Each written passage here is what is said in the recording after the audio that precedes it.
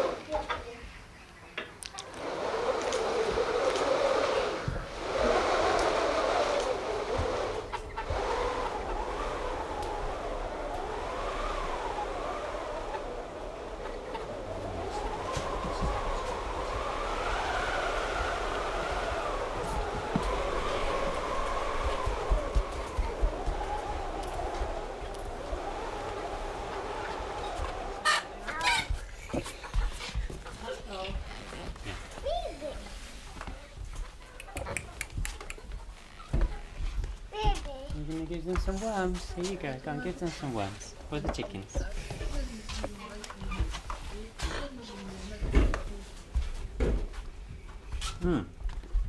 Well, good evening everyone, or good afternoon if you're watching from the east coast of America. Welcome back, or welcome for the first time. It's lovely to see you all. Thank you so much for joining us on this live stream event to celebrate the launch of my book, Featherhood, which is out today. Yay! And thank you everyone here for joining us, both human and avian. I'm very pleased that you could all come. Oh, egg puppy. Here you go, chucks. Come on, here, chucks. So we were doing these sort of live streams during lockdown, and then lockdown finished and we also stopped doing those live streams, but we're back. It's lovely to be back. How does everyone feel about being back? Perfect. Charmed. And we've also got a new set built by Janina. Yay! Janina, will you tell us about the set? It's the Red Room from Twin Peaks, which is kind of the Twin Peaks. A linker. Which is sort of the ultimate virtual reality room, as far as I'm concerned. So, Twin Beaks then. Yeah. Twin Beaks. Great. What's going on with the worms, Charlie? Egg Dog is being quite. Egg Dog, be quiet. Don't work Excuse with us for children. just a minute. Our host and maitre d' is busy Wrangling some with avian Wrangling matters. chickens, a problem he didn't quite think through. Be careful where you And tread. they're worms, aren't Yeah, just don't let Alinka have the worm. they? Okay. So, Careful where you tread, Alinka. I seem to have gone a bit sideways. So we're going to have some words, we've got some birds, we're going to have some songs. Maybe I should say a bit about what the book is about. Yeah, no, do that. Anything to take my mind off these worms. Yeah. So the book is a memoir, and it's bird themed, as you might have guessed, and it begins with this magpie that fell out of its nest in a junkyard in southeast London, and Janina brought it home, and these chickens are just chaos.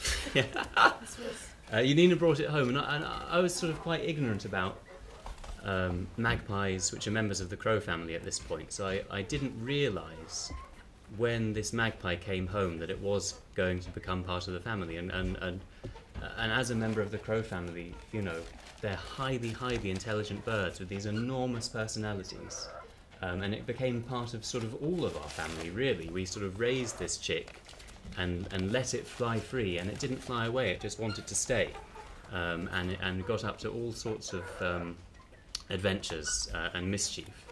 And everyone here, except maybe Romany, didn't have such a good relationship to I benzene. loved her for the first 2 years, and then she went through puberty and became a bit. Yeah. She had opinions, Benzine, and we called her Benzine. The magpie was called Benzine because her feathers had this sort of beautiful petrochemical sheen. Yeah.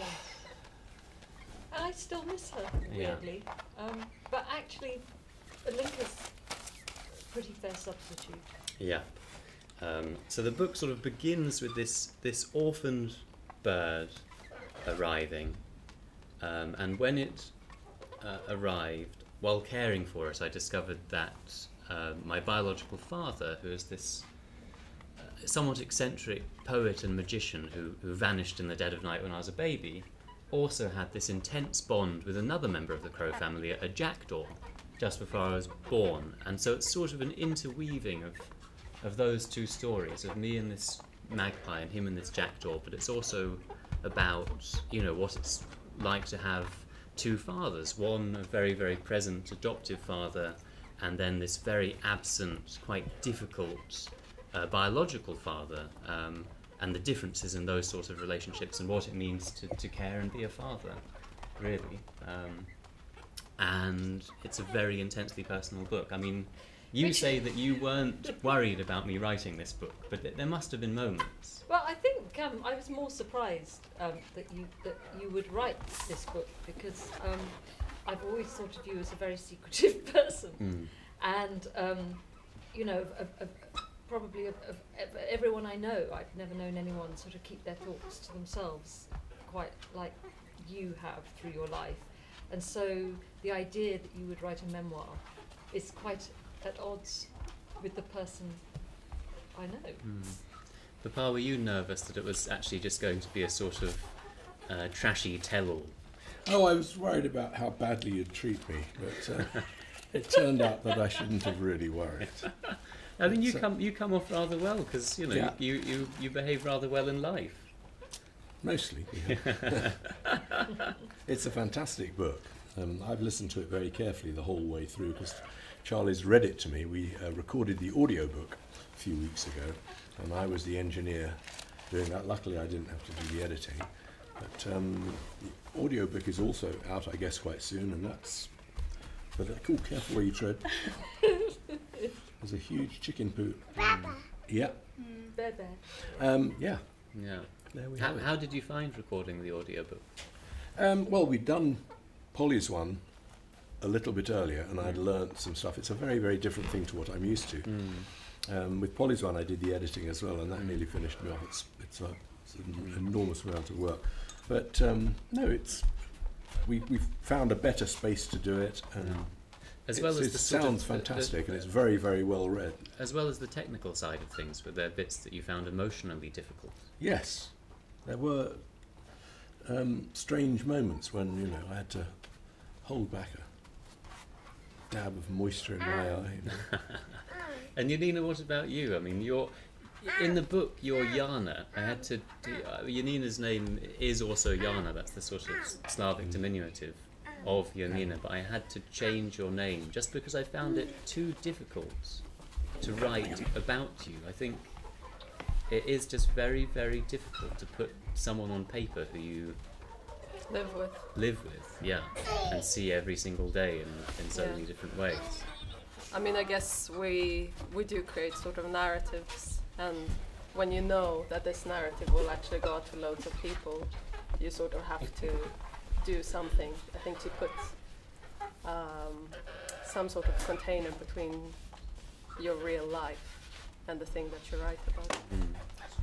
Oh, you're cleaning up the poo, cleaning up the chicken That poo. is his role. Yeah. We've spoken about the poo I know my spatula. place.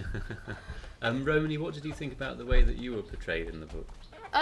There were probably quite a lot of bratty moments you could have chosen from about my sort of 13-year-old self, so I was quite relieved at your mercy that I was basically just the little sister with the hairy large ball of a cat.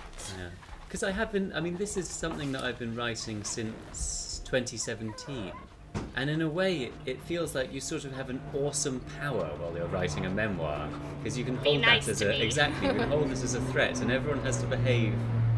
Sorry, aeroplane going over here. Everyone has to behave quite well around you. Did that impact anything that anyone said or did? I call you. I call you names I didn't before. That's true. What, now that the memoir's finished? Now that the memoir's finished, maybe that's what it is. I have. Oopsie. Adinka, what are you doing? You've got Bear. That's good. That's very good. And a spray can. How are we doing for time? Let's just have a look what's going on. Get The chickens. Let's not Thank do you, the Janina. chickens again. They're not behaving well. People are asking about why we're in a Twin Peaks set. Someone had a joke about this. What was the joke? Because it's a book about two birds, so It's Twin Beaks. it's Twin Beaks. Yeah. It's close, but sorry about that. I mean, we were sort of just pondering to make a new set, and I kind of half-jokingly said that we should do the Red Room because it sort of is a place where it's not a real place, and it holds all these different narratives, and people just randomly turn up, and it's kind of quite surreal, so it seemed fitting for the occasion somehow. And it's iconic. I mean, who doesn't love the Red Room? Should we have a reading from the very, very beginning of the book? Yes. I So- vote yes. I'll do the bit, the very beginning, just when the magpie falls to earth, and the beginning of the story.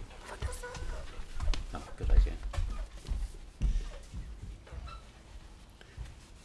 Somewhere in southeast London, a flightless young magpie tumbles to the ground. From below, it's hard to make out exactly where it dropped from. Its nest could have been high up in one of the plane trees that line this lorry-worn road, a bush-like bower hidden behind a green veil of leaves. Or it might have been tucked away somewhere in the jumble of semi-disused warehouses that clutter the area. An intricate formation of sticks and mud on corrugated iron and asbestos. Magpies construct their homes alongside ours, within sight but just out of reach. A magpie city superimposed on our own.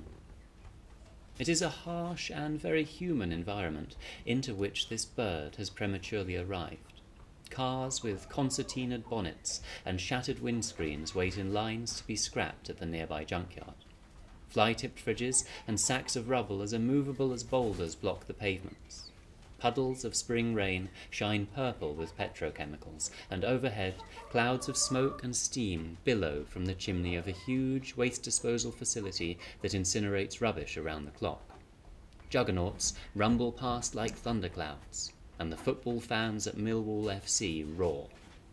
The only animals I've ever noticed here are pit bulls and rats, although a little further afield, around the dump, there are flocks of gulls and pigeons, along with a fleet of raptors sleek as fighter jets that are employed by the waste disposal company to chase the other birds away.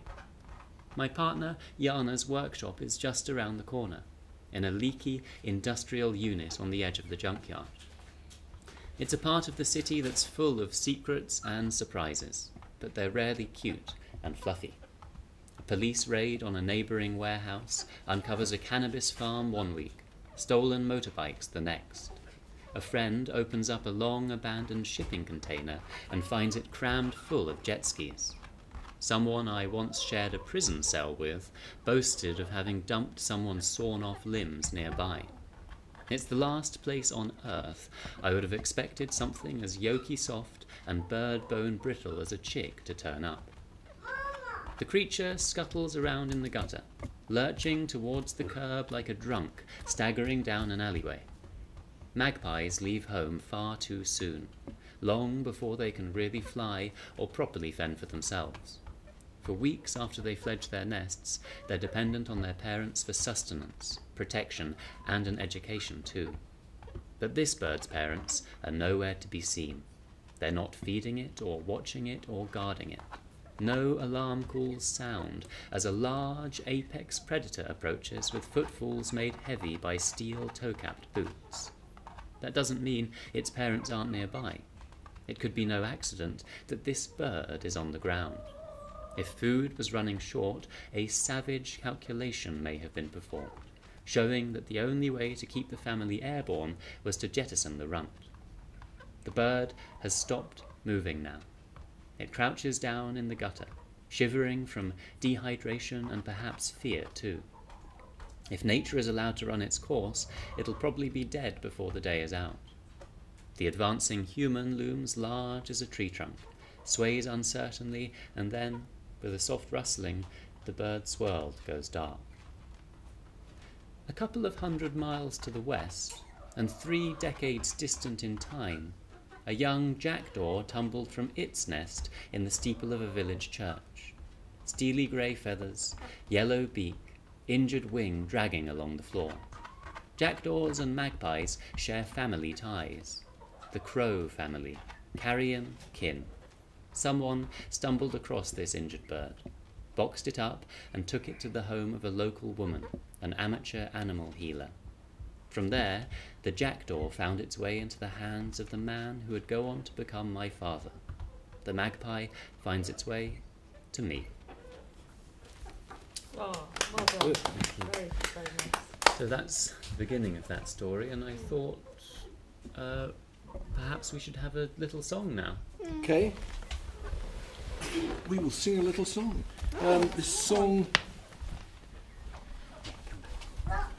came to someone called Davy Dodds as he was driving in his car, and he gave someone a lift, an old woman a lift, and every time they passed a magpie, she would spit copiously in the well of the car. And he thought, this is fascinating, and he thought he would write this song using a rhyme from the 17th century, I think, One for Sorrow. And we have borrowed from our rather haunting version by the Unthanks. This is the magpie.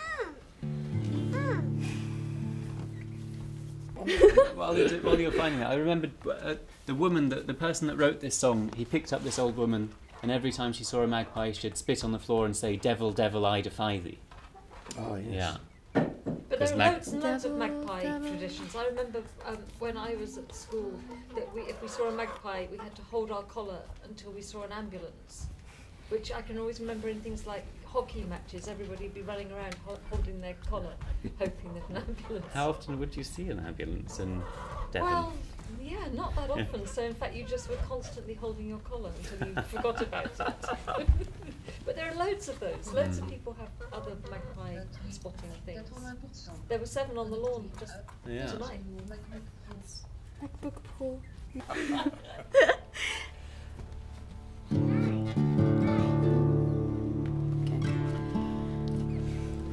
One for sorrow, 2 for joy, 3 for a girl and 4 for a boy, 5 for silver, 6 for gold, 7's for a secret never told. Devil, devil, I defy thee. Devil, devil, I defy thee. Devil, devil, I defy thee. Oh, the magpie brings us tidings of news both fair and foul. She's more cunning than the raven, more wise than any owl.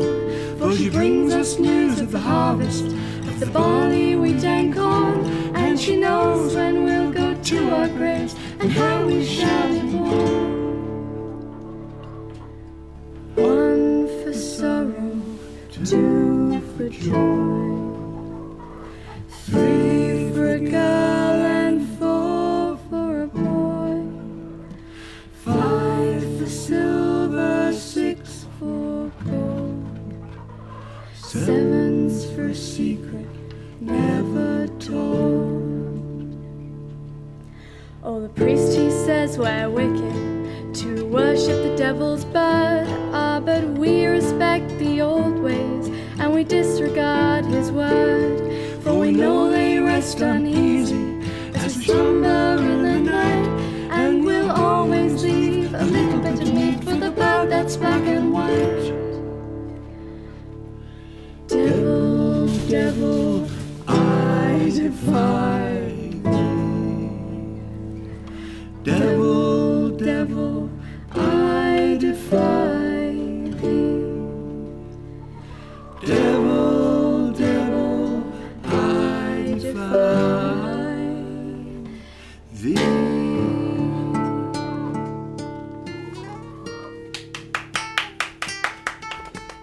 Eugenia. You get down from there. So we're having a Some unforeseen. Having some nice chicken there. Oh my god. Some unforeseen, completely foreseen circumstances That was arose. lovely, thank you for that. So we'll be doing a Q&A in a bit, as usual, for those who are used to this, whatever this is. So get your questions in the comments if you have any questions about the book, about birds, About me. chickens, magpies, the crow family, anything like that. And before that, I thought I'd do another reading in a bit, but there's another story at the heart of this book. It's a book about birds and it's a book about fathers. And I've got one father here, David, who was kind enough to adopt me. Thank you for that. The other one couldn't make it. The other one couldn't make it because he's sadly dead. But my biological father was this. I think of him as a magician because in my experience of him, he was always doing magic tricks. But he was more than that, really, wasn't he? I think of him as a writer primarily, actually, probably. I mean, when I knew him, he was a poet who had written plays, but then, you know, he did other things also. So it was hard to see him as any one thing. But you knew him through his writing But I knew as a him writer through. initially. I knew him as a writer. Yes. Yeah. And he was this very sort of charming, charismatic man, and you two were sort of setting down roots and planning a future together, and then one night, when I was a baby, he just vanished in the dead of night. This is indeed the case. Yeah. I don't know. It's kind of all right in your book, but I'm not sure. Yeah. But without any real explanation, he was gone. One minute it was happy families, and then Yeah, no, literally that day. God, Yeah. you're making me talk about it. That day, it's sort of etched in my head because he said this very odd thing of "this is more than I deserve," which at the time, because given that it was a sort of really sort of candlelit kind of moment, I thought, oh, that's a sort of what a lovely thing to say. And then later it started to sort of haunt me, and I started thinking, God, actually there is a sort of double entendre there, Yeah. and was that, you know, and he was a writer, so was that intended? Yeah. And, you know, it was a sort of thing that I came to replay Yeah. many, many Yeah. times. And because he never explained why he disappeared, both of us, and you probably more than me, were having to look back at these signs, trying to find meaning in clues that may or may not have been given. Yes. I mean, for much of my life, I've been, in some sense, guided by the lack of explanation of, you know, Yeah. why does a father disappear? Why did my biological father disappear? And that question is sort of at the heart of this Yeah. book. I suppose I put it in fiction. Yeah. Because I wrote a novel about someone whose father disappeared. Yeah. And I guess that I dealt with it in that way, in some way. If writing fiction does that, I don't know what it does, but maybe. Yeah. It occurred to me the other day that is quite odd that in that book the person finds their father through looking at their father's things, which Yeah. is something that happened to you. Yeah. Sort of prophetic of me. Yeah. And that for me was what was sort of perplexing when I found out about, you know, I had this magpie, and raising a magpie is in many ways like raising a baby. They scream, they shit everywhere, cover your ears, Alinka. You know, they need to be fed every 20 minutes. And then I found out that he had this jackdaw, and a jackdaw would be much the same. You know, very demanding, very high maintenance. And this was a man who, you know, wasn't able to look after his child, really. So it was perplexing to me, and that mystery is also in this book. But towards the end of his life, we had a sort of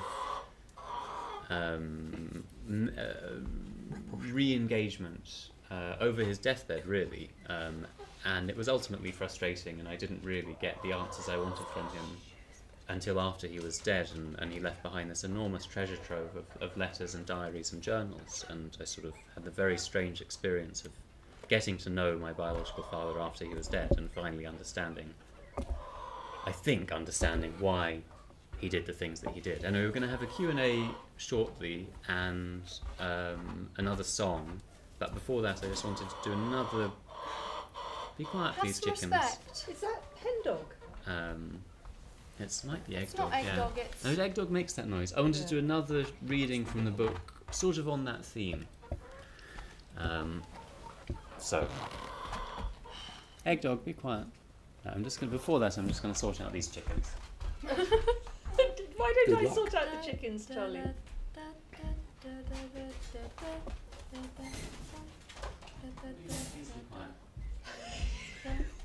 That's sorted. How did you think you're making them quiet?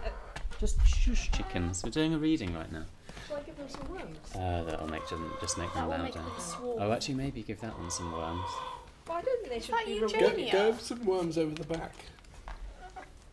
Away from the mics.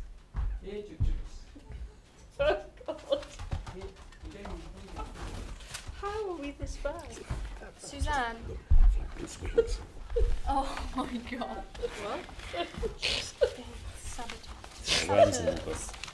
They're just very difficult guests. Never work with children or... Okay. Why are the chickens so badly brought up?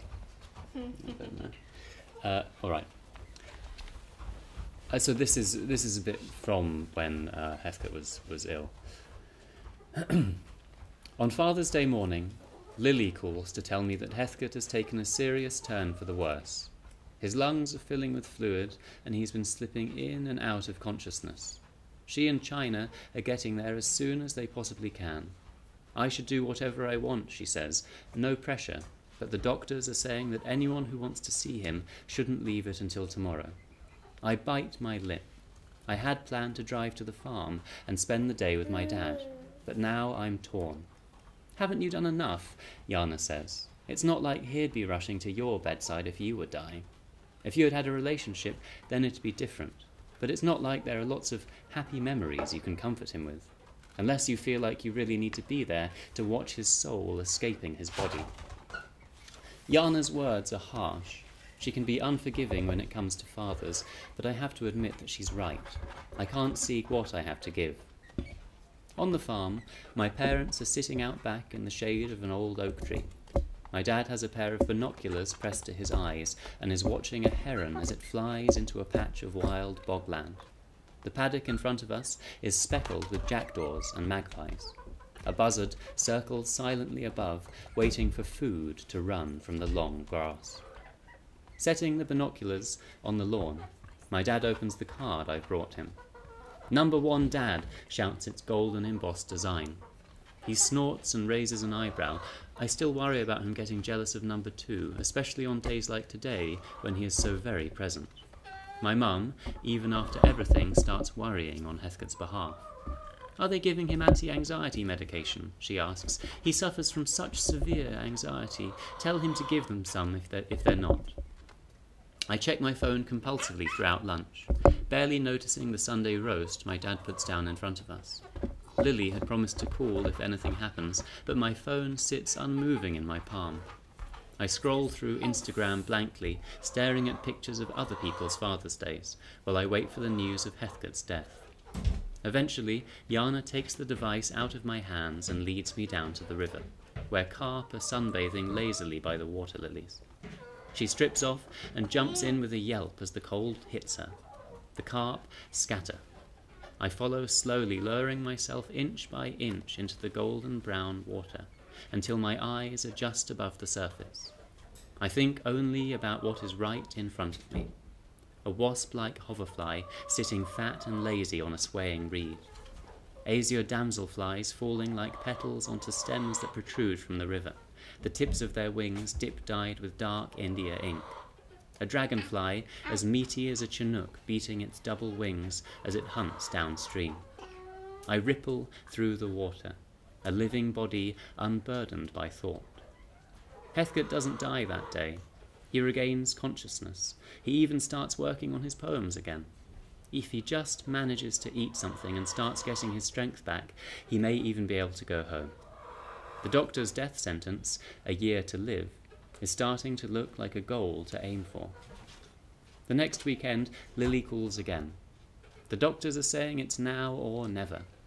The finality of this breaks my resolve, and in the evening, with Jana in the passenger seat beside me, I drive to the hospital in Oxford for the very last time. Heathcote is hooked up to a breathing machine as noisy as an extractor fan. "Sorry I miss Father's Day," I say to the old man on the bed. He cackles toothlessly through his transparent mask. Will the chickens be quiet, please? This is quite That's an emotional Eugenia. moment. I sit down and give Heathcote's cold hand a squeeze. He looks up at me and squeezes my hand back. China tries to remind him of the happy times they've had together. She conjures up a memory of a magic show he put on for her 8th birthday. China's kids remember him transforming feathers and glue into fudge. Lily doesn't say much, and I, of course, have nothing to add. I get a sad feeling that the stock of happy memories is a bit of a shallow barrel. Before long, China has to take the kids to bed, leaving just Lily, Jana and me on the sleepy ward. Heathcote gestures for his mask to be removed. I, he says. "What are you trying to say, Dad?" Lily asks. "Are you trying to say, I love you?" Heathcote narrows his eyes. With all the force his collapsing lungs can muster, he wills the words out of his mouth. Ice cream, he hisses. Lily looks momentarily distraught, then her face hardens. It's all he cares about now, she tells me. Mango ice cream.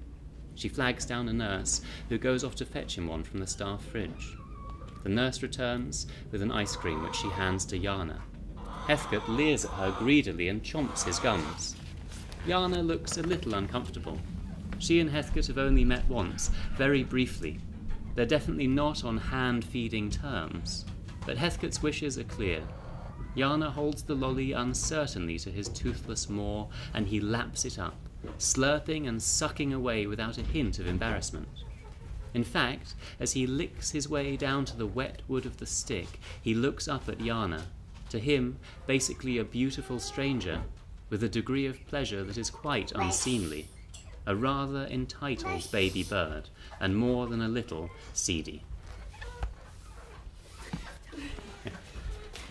So that's that. So there are moments of, it's not just a light-hearted book about, a magpie that comes to stay. It's a pretty intense book, and it was extremely intense to write. Very, very, very, very difficult book to write, but towards the end, it does achieve understanding and forgiveness, and I hope that readers get taken on the same emotional arc as me, because writing this book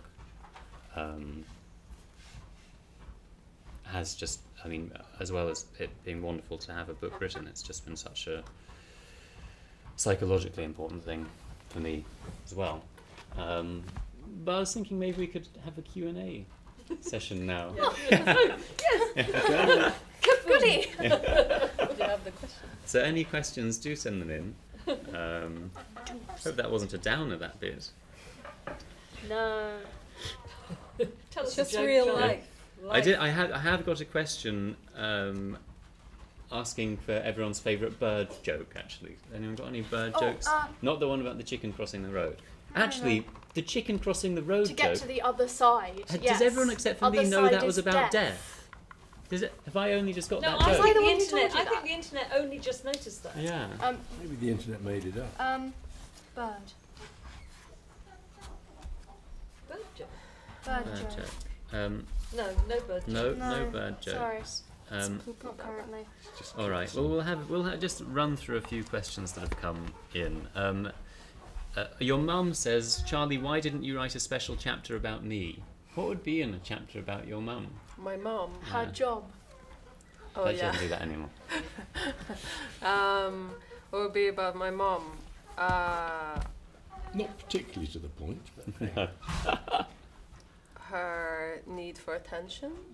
Okay, I hope you're watching. Okay. Hi, Irina. Richard Drawings. Maybe it's weird for me to be asking questions of myself. No, it's fine. Is it No, weird? you Richard don't Drawings. have to. Okay. You can do it. Can you do an audio version like Polly did? I think your voice would be so great. Well, we have done an audio version. It's available to buy. Thank you, Daddy, for being the sound engineer. Oh, Olivia's got a on very that. old You've got orange an from orange. Cats. Richard Drawings also asks, if you could be any species of bird, what would you be? Anyone got any? Romany? I would be the harpy eagle. Ooh, what's a harpy eagle? It's like, it looks a bit like a freak of an owl, but massive, and it's just, you're not going to mess with it. It has its life sorted out. It knows exactly what it wants from life. Nobody's gonna be intimidating it. Yeah. I would want to be a bird that can swim as well as fly. I think, and waddle. So possibly a goose or a swan or a duck of some sort. I think it'd be nice to be able to do all the things. We've got a bird joke that's coming. Why do birds fly to hot climates in winter? Because it's easier than walking. Thank you for that, Chris Salmon. That's very Is that Shout out to Chris Salmon. Alinka approved. Yay! do you mind? I'll put you upside down. We've got a lot of questions. Oh, Mistreated Skies. Was Polly a big influence for you, and how did you realise you wanted to write the book? You were an enormous inspiration, actually, both stylistically, in terms of the sort of beauty of your descriptions. I mean, yeah, you're a very, very beautiful and talented writer in that, and seeing your focus as well, actually, and all of your advice, actually, throughout. You're so good with, how to write. I mean, it's been amazing writing this while having a professional and critically acclaimed best-selling writer on hand. There's An really nothing I can say to FRSL. that. As for how Someone on Facebook actually, Amanda Craig, just put. I put a thing saying, I think to you, the piece you wrote in the Observer, and she just put underneath, "Oh, hard luck having another writer in the family." what does that mean? Well, I kind of know. It's I can see that. it's not so bad. Yes, what there's the saying, when a writer is born, the family dies. But what if they're about 1, 2, 3, 4, 5? In the age of everyone oversharing on everything, I guess it's fine. Yeah. Let's see what other questions are coming in. We've got some questions about April Baby 1960 says, 3 ravens come to my tree each time I am near and squawk loudly at me. What do you think that means? I think it either means that you're about to be crowned Queen of Ravens, or possibly they just want you to feed them. I'm not sure, but maybe feeding will help you become Queen of Ravens. Lots of questions about what does it mean when crows croak. Your guess is honestly as good as mine. What we do know is that they are saying something. We just haven't quite decoded crow yet. Eugenia. Egg dog. No, it's Eugenia. I see her mouth moving. I saw egg dog. She's a weird prehistoric little freak. He Much love. asked me. Linda Oasis, how long did it take you to write Featherhood? Too long, really. But you did have a baby and everything in the and your father, and Edgar died. And I mean, you were writing a book. As far as I remember, you were writing a book that was really much more about benzene. Yeah. And then all these things happened, like having a baby and your father dying, sort of all kind of, and so they just became integrated, I think, as far as I remember. Yeah, no, it was. It did start out as just, going to write a book about this bird and sort of bring some things from my own life, what my time in prison and captivity and things, and then, father dying. Siblington. That's Siblington, Hello, Siblington. You delightful creature. So it's been very sort of evolved in real time. Yeah. Anyway, I don't know how you found the time to write it. We've got another joke that's come in from Paul Martin. Thank you, Paul. Paul jokes. What do you give a sick bird? A tweetment. Lots of people are asking for the chickens' names. Who wants to name the chicken? Egg Siblington. This on is your Egg foot. Pup. That's Egg Siblington on his foot. This is Jane. And Suzanne. That's Suzanne, that dark grey one there. And then the one's making all the noise, the Eugenias. Yeah, the pesky Eugenias who And aren't. Egg Dog. There are They're 100 not other performing. chickens refusing to come into the shot. Yeah. Brittany D86. How does it feel to pour your heart out into something you know a lot of people will soon read?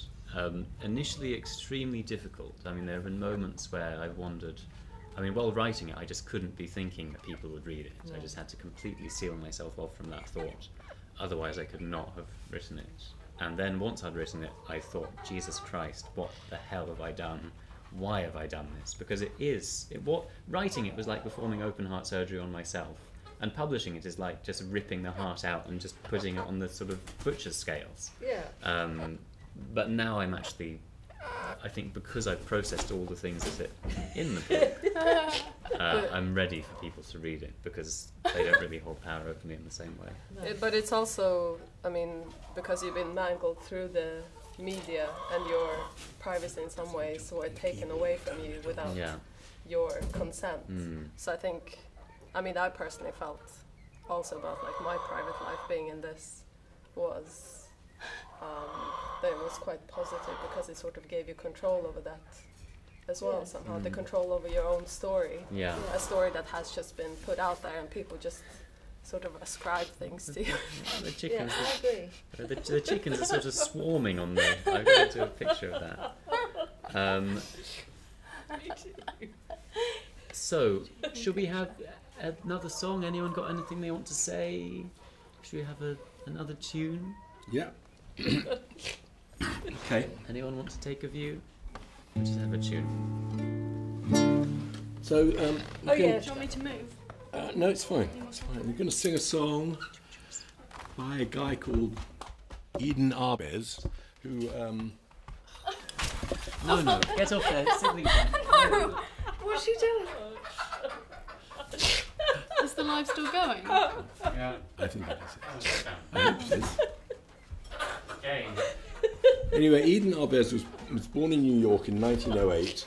He was sent with his twin sister to an orphanage for 6 or 7 years, and then he was adopted by a family in Kansas. He then moved to Los Angeles about the beginning of the Second World War, I think, where he became a sort of proto-hippie following a German movement of the early part of the century, which was then suppressed by Hitler in favour of the Hitlerjugend. And it was called, strangely enough, Charlie, it was called the Wandervogel, which is the wandering bird. Ah. Oh, really? Yeah. This movement. Anyway, he was a true hippie, and he lived in a sort of knocked together little camp with his wife and small baby under the L, the first L, of the Hollywood sign in Griffith Park, and he went out by bicycle from there and went to various cafes and restaurants and played piano, mostly in vegetarian places because he was a devout vegetarian. And anyway, he wrote this song and he wanted Nat King Cole to sing it, who was then not Nat King Cole as we know him later. He was the King Cole Trio, and he went to try to get in backstage at one of his concerts and to give him this song. He was turned away, they didn't want it, but somehow he managed to give it to his valet, and his valet, I think, was also a musician and read the sheet music and hummed it a bit, and Nat King Cole was taken with it and got to play it, and he played it constantly at all his concerts and people loved it. So he wanted to record it, but Eden Arbez had not left his name written on the paper or his address or anything. So they couldn't record it without having his details. Anyway, a bit of detective work found him under the L of the Hollywood sign, and history was made. Anyway, I Nat love King that Cole. He lived under the Hollywood L of the Hollywood sign. Yeah. Anyway. Literally underneath, like Yeah. under the L was sheltering him. Yeah. And what's the song about? And the song is about Nature Boy. It's about his sort of lifestyle, hippie lifestyle. Oh, good. Let's, The song is a lot shorter than all this exposition. Anyway, the poor old guy went everywhere by bike, but somehow when he was 86 he went in a car and had a car crash and got killed. God.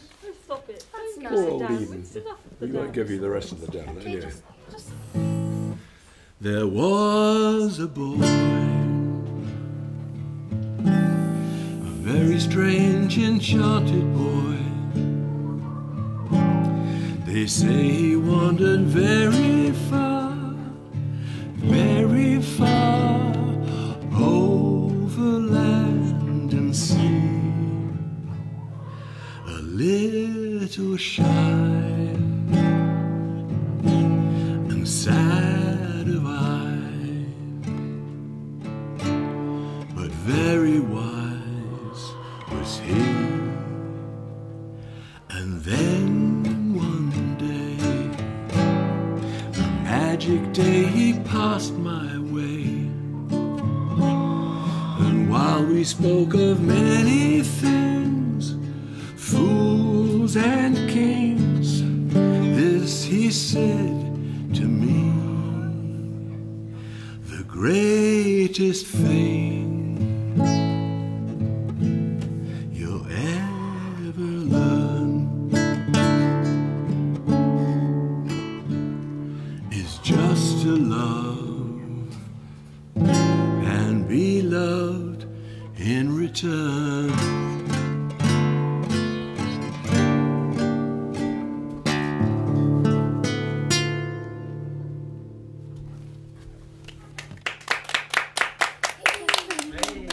Careful about that. That was lovely. Thank you.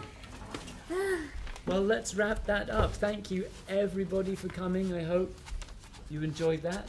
I hope it was not too intense a reading to Yeah, I think choose it was. from. A few questions about where people in other countries can get it. It's coming out on audiobook in English, and a lovely bookshop called Newham Bookshop is shipping internationally. And we've also done some.